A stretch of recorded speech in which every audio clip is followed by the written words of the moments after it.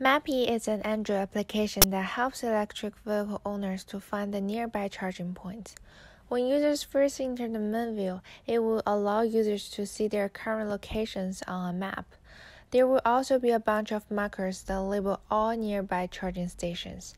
Once users click on any one of the markers, a pop-up window will display the information of selected stations, including locations, availability, and prices.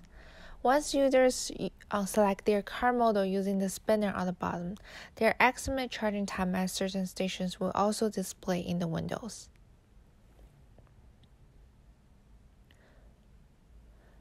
The search bar on the top allows users to look up charging stations based on zip code or an address. The map will then change the view and display all stations in the new location. The button on the bottom right corner allows users to easily zoom in and out on a map. Clicking on the button on the top right corner, users could then easily go back to their current locations. Once clicking on the pop-up window of certain stations, users could enter the station view that displays the name, address, availability, price, and website of the charging station, along with a Google Street View on the bottom. The More Info button will then trigger a detailed view including current waiting time, ratings, and amenities.